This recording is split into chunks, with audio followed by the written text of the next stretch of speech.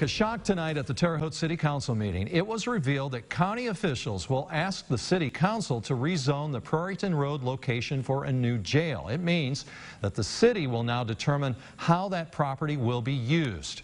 Taylor Williams was at the meeting and has a breakdown of what this all means. Taylor. Mike, the news came as a surprise to many in the audience, including members of Riverscape.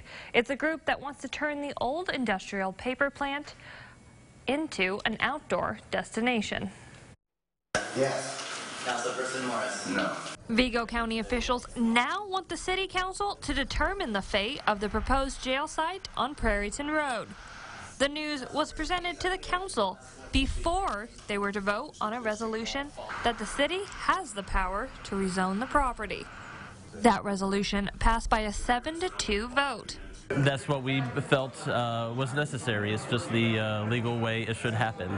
The news also shocked members of Riverscape.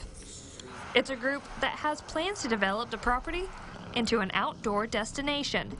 They had planned to present their ideas to the council, but have now decided to wait until the city and the county meet. What we have represents the opportunity that will be lost if we put a jail on the International Paper property. So I want to represent that at the time they vote, and I don't want to get back up as a rerun in a month. Members of Riverscape did provide WTWO with a summary of their plans for the property. The project would cover more than 110 acres and would include green space, an amphitheater, a minor league baseball stadium, and more. Members say their plans have been in the works for a dozen years. There's so much more that can be done with that property to improve our quality of place, to bring people here, to be the recreational magnet that it can be. At least one woman was impressed by Riverscape's ideas. People are beginning to have a sense of pride about their city.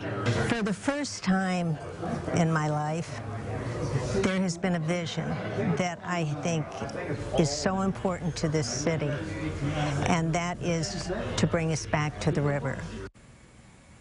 So what's next? Well, city and county officials will meet during the December 6th City Council meeting, and it is possible that county officials will be back to square one in determining the new location for the jail.